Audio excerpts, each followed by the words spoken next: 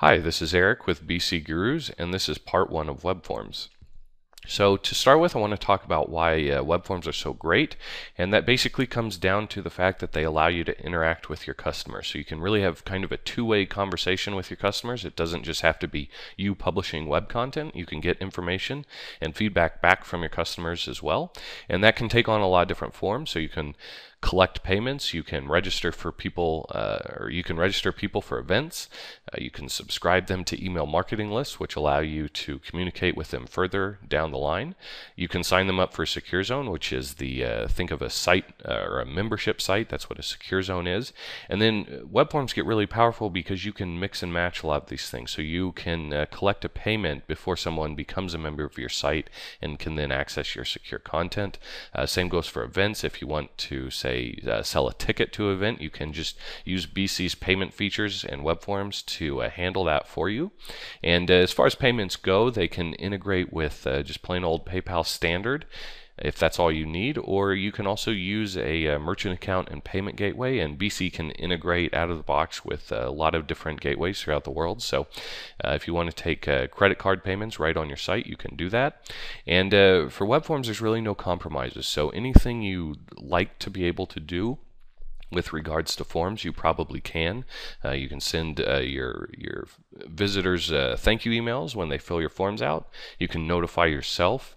You can completely customize the look and feel, and a lot of times the functionality as well of the web forms, so you don't have to use the default user interface that BC gives you, although you can. They, of course, support validation, both client and server side. You can report on your form submissions, so you can get all of your data and filter that very easily. And you can also export that data, so you're not locked in and you don't have to leave all of your data in BC. So if you want to get it out and use it in a program like Excel and build even more advanced reports, you can do that. And there's also an API as well that allows you to access this information. So for a table of contents, let's just talk about what we're going to do in this video series, and we're going to start with just the basic setup of a web form and putting it on a page, and then we're going to do a video on all the different types of fields you can add to web forms. So we've broken those down kind of by functionality, so there's going to be a different video for each of the different field groups that you can add to the form.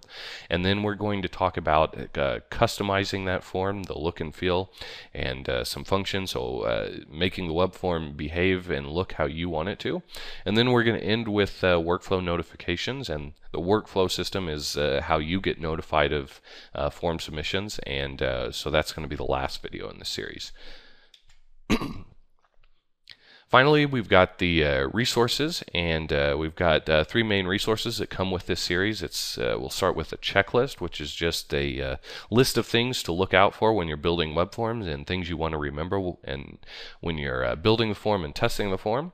We've got a documentation reference, which kind of covers some of the specifics of the documentation, just how the web form system works. And then we also have included some code references and sample forms that you can take a look at as well.